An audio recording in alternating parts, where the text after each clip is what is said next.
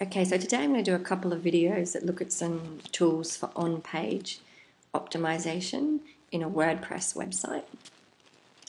So if we go to one of the new pages that we're looking at optimizing. Okay, so this is in the back end of WordPress.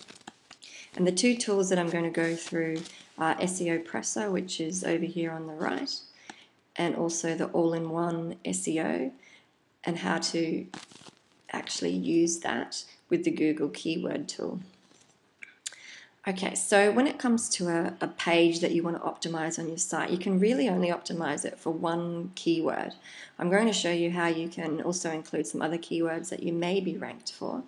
But for this particular page, we're looking to rank it for self-acceptance.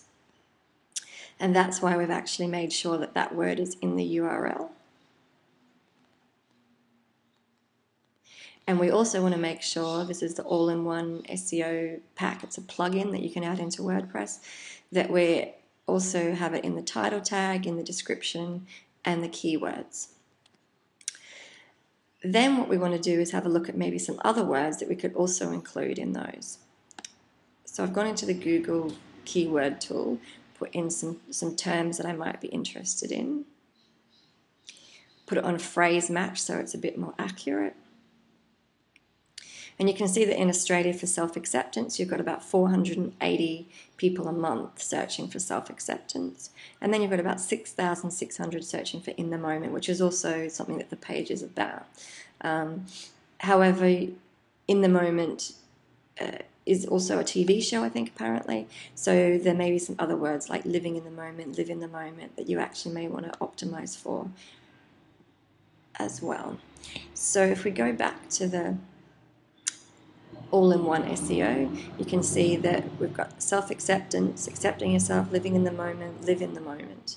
Also in the description, we've got self-acceptance, and then we've got accepting yourself as well. And then we put some of those words in the keywords. Now, when you actually search for self-acceptance in Google. Now, we're not going to see it for this page right now because we've only just started on it. But when you search for something in Google, you obviously get these listings that come up. So the title tag is the bit that turns up here in blue. So if we go back, so whatever you write in here is what someone's going to see in that blue bit. And it's really important for Google to make sure that you've got the keywords in that part. Then in the description, that's the bit that turns up in the black section. And if you don't put something in there, then it will automatically just take something from your page. So ideally, you want to put words in there that you also want your site to be found for.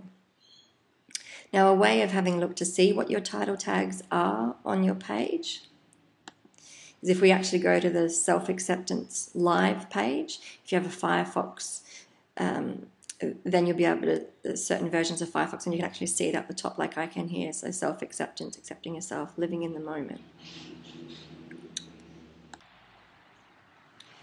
So to show you some examples of pages that have been optimized,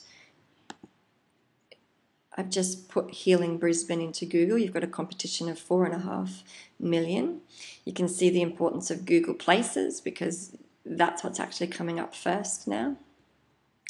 And then if you have a look down on the page, you can see that for this particular website, we've got the 3rd and 4th listing at the moment. And if you have a look, you can see that there's Healing Brisbane in the title tag, Healing Brisbane in the URL. That's why this URL, this page of the site, is higher ranked than the home page. Then we've also got it twice in the description. Again, with this one, you've got it in the title tag, partly in the URL, and then you've also got it in the description. Another good example is when you search for Scott Knight's name. Out of 96 million, we've actually got 5 listings on the home page. So you've got the website here, so it's got his name in the title tag, in the URL, in the description. This is another website of his.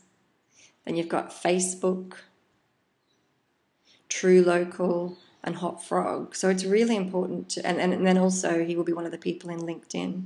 So it's really important to look at all the things that you're using to get yourself ranked.